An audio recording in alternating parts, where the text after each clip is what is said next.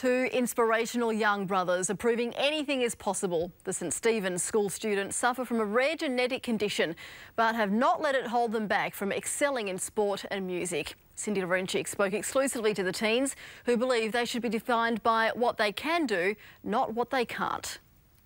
Two brothers who share a close bond. It's pretty brotherly-like, so, you know, we got our jovial matches.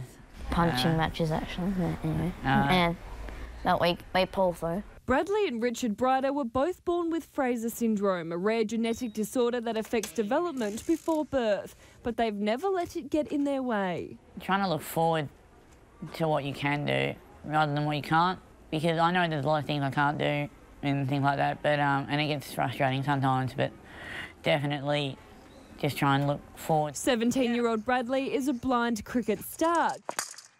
Just last year, he represented Australia in the one-day International Blind Cricket World Cup in South Africa. Well, it was pretty surreal, like the youngest ever. It was pretty cool achievement to have. 14-year-old Richard is more interested in music.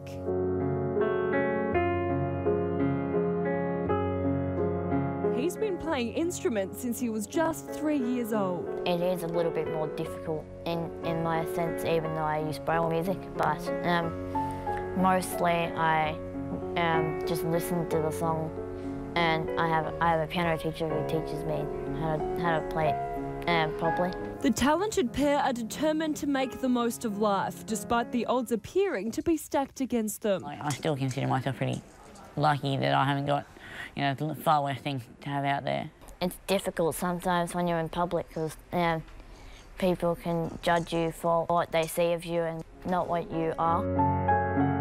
Cindy Laurentic, 10 Eyewitness News. And they are extraordinary.